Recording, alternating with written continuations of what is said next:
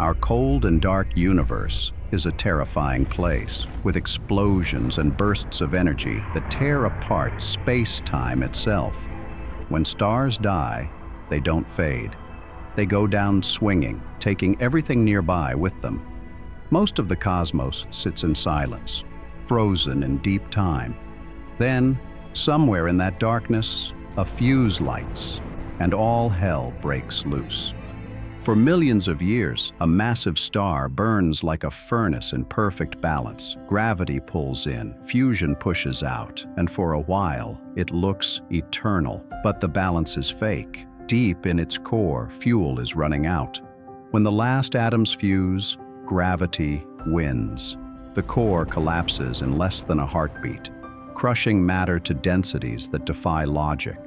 Pressure rebounds, tearing through layers of metal and gas. The result isn't just an explosion, it's a rip in the fabric of reality, a supernova, one star turning into an atomic bomb the size of a solar system. Sometimes the death of a star isn't a plain old supernova. Sometimes it's a hypernova, a supernova on steroids. The collapse is so violent that the center doesn't stop at a neutron star. It keeps falling until it becomes a black hole. And when that happens, the newborn singularity spits out twin jets of radiation from its poles, each one moving close to the speed of light. Those jets slice through the dying star and burst into space like spears. For a few seconds, the event shines brighter than every star in its galaxy combined. If one of those jets ever pointed at Earth, it would be the last sunrise in history. We call those events gamma-ray bursts. They're second only to the Big Bang in raw energy output. The long ones last maybe 30 seconds. The short ones end before you can blink. In that time, one burst can release more energy than our sun will burn through in its entire 10 billion year life. Try to imagine every nuclear weapon on Earth detonating once per microsecond for tens of seconds straight, and you're still not close. If we could hear it, the sound would never stop. But there's no air out there. It arrives silently, a spike of pure radiation that lights up our detectors and reminds us how small we are.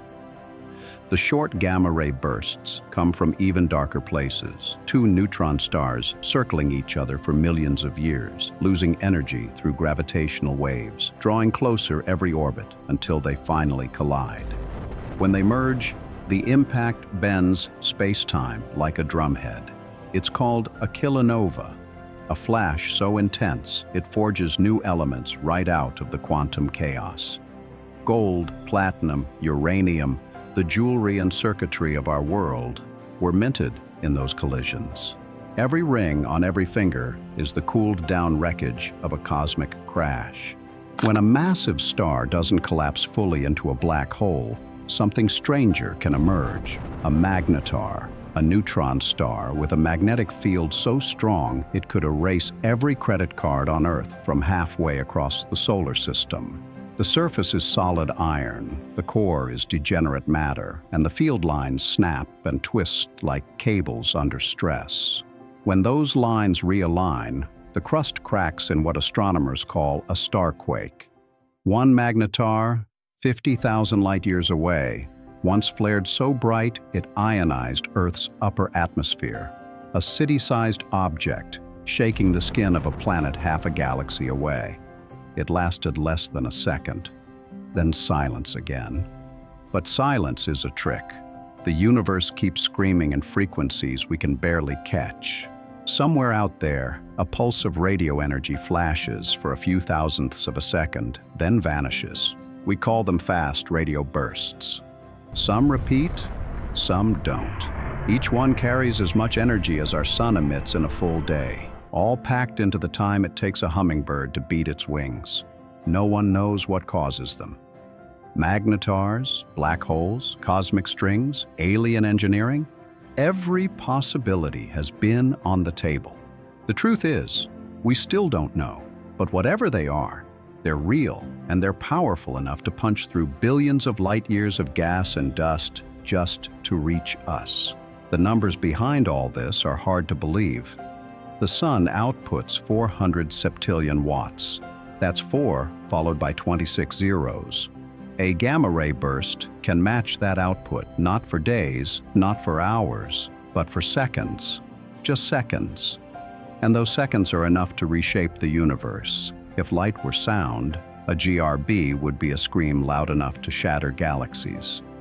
At its peak, a single collapsing star can outshine every other star in the Milky Way combined.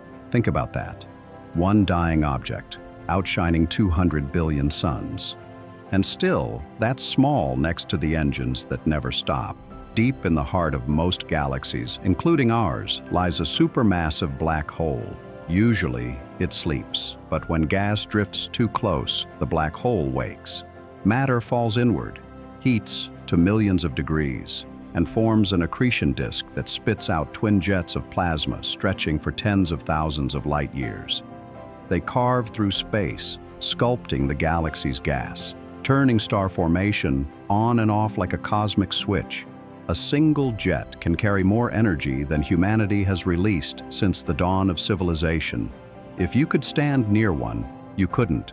The radiation would strip you to atoms before your brain had time to process the light. Every living thing on Earth owes its existence to this cosmic violence. The iron in your blood came from a supernova. The gold in your ring was born in a neutron star merger. The calcium in your bones was once part of a dying star's core. Life isn't built from peace, it's built from wreckage. Without those explosions, Earth would be a cold sphere of hydrogen and helium. Every breath you take is borrowed debris from the universe's worst disasters. Astronomers have built machines to listen to these outbursts. Satellites watch for flashes of gamma rays. Ground arrays of radio dishes stretch across deserts, waiting for the next whisper of a fast radio burst.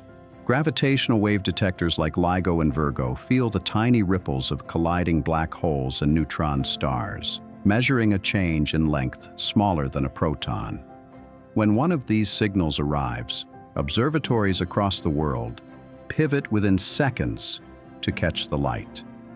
It's a global relay race between instruments, humans, and physics itself, converting cosmic carnage into understanding. There's comfort in that precision, but there's danger too. A nearby magnetar flare could fry satellites or knock out power grids. A gamma ray burst within a few thousand light years could strip Earth's atmosphere and erase life in a flash. The odds are small, but the timescales are infinite. The dice never stop rolling. Civilization exists because the sky is mostly quiet. That quiet isn't permanent. It's just the pause between storms. Even in the horror, there's beauty. Every time the universe tears itself apart, it builds something new. The shock waves from supernova trigger star birth. The jets from black holes seed galaxies with energy and heavy elements. Out of death comes chemistry, and from chemistry, life. The universe keeps remaking itself through destruction. We're not spectators. We're the afterglow. Imagine a photon leaving a gamma ray burst at the edge of the observable universe. It travels for billions of years through the dark, past galaxies that are already ancient, past voids the size of superclusters. Eventually, it hits the mirror of a telescope in Chile or Hawaii. That single particle of light sets off an alarm in a control room. Someone looks up from a monitor, eyes wide, and whispers, "We got one." Outside, the sky looks peaceful, but for a few seconds, on the other side of the cosmos, reality itself was screaming. That's the truth about our universe. It's not serene, it's not safe. It's an arena of creation and destruction, running on physics that doesn't care about humanity. There are engines out there that make gods look underpowered. They don't choose, they don't stop. They just burn, break, and begin again. Galaxies spin like glowing hurricanes, stars collapse, black holes feed, magnetars quake. Somewhere, a radio burst flickers through the dark. On a small blue planet orbiting a mid-sized star in one of 2 trillion galaxies, humans look up, unaware that the next great scream of the universe might already be on its way. The cosmos doesn't whisper, it detonates, and it will again. Thanks for watching. Stay tuned for more incredible content from Zenith Science.